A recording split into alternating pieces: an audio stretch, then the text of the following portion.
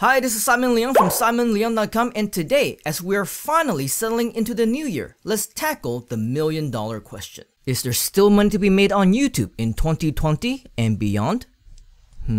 Let's find out.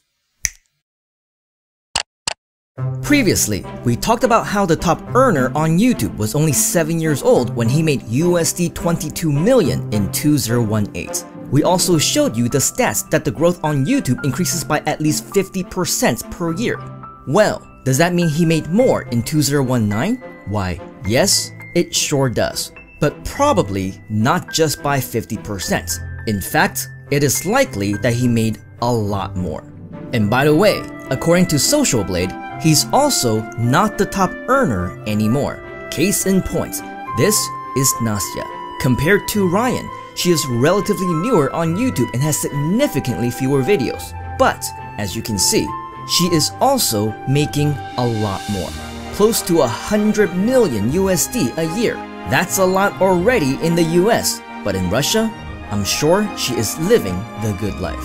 As you can see, making USD on YouTube has no boundaries. And with more and more up-and-coming millionaires, regardless of where you live, there is absolutely no reason why you can't do the same thing. So, not only is there indeed still money to be made on YouTube, but the opportunity is bigger than ever. In fact, this is exactly what we show our students how to do at our free YouTuber Millionaire Secrets mini course. And after a nice family vacation for the holidays, all in thanks to many of the strategies taught in this very class, we are now back in action to change more lives.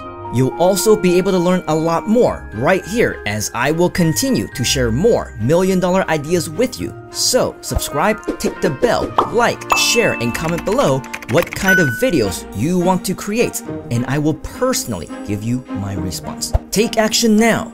Let me know your questions, and I will see you at the top.